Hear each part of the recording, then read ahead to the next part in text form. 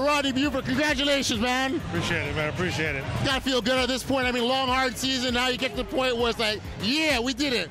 It feels great. I mean, that's what we worked for all year. You know, to get home court. We got home court. We brought it to a game 5. We won it at home. I mean, it's beautiful.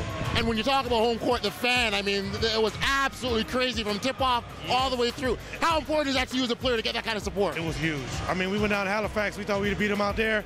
Their crowd got into it. They got behind them, and they played hard. So when we came back, we knew we had to get a bigger crowd. Exactly what happened. Right. I mean, it was beautiful. And veteran players like yourself, you stayed for the fourth quarter, big shots. I mean, what's going on there? I mean, like, I was starting to wonder if the London Lightning would miss anything.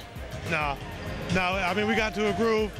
I usually play the fourth quarter to close it out. The last 2 games in Halifax, I didn't. I'm not trying to say I'm the hero or anything, but I mean, just the veteran leadership, keeping the guys patient, keeping the guys calm, and knowing what to do in those situations. Absolutely. Listen, man, congrats once again. Appreciate and all it, the best, man. And soak it up and enjoy it, man. Oh, yeah. Cool.